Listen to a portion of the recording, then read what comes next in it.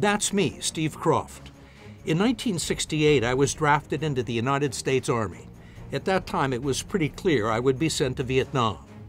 So before I had to report, I enlisted and managed to get myself into public information. For me, reporting for Stars and Stripes in Vietnam was a fantastic assignment.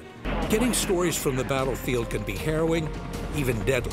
A lot of journalists have been killed in these wars. When I came back from Vietnam, there were 7 of us left alive. There's just something about putting yourself in danger that's a real high. They knew if they'd come with me, they'd get shot at. It's dangerous every day, even still in Afghanistan when they're doing the delivery. They deliver and they have to go through Taliban areas. I'm on a Black Hawk right now over Bagram Air Force Base, telling the amazing story of the men and women of Stars and Stripes.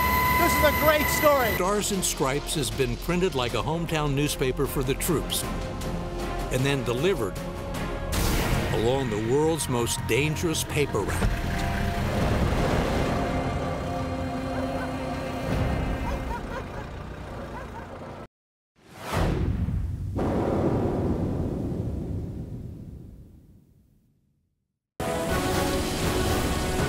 I'm just a paper boy.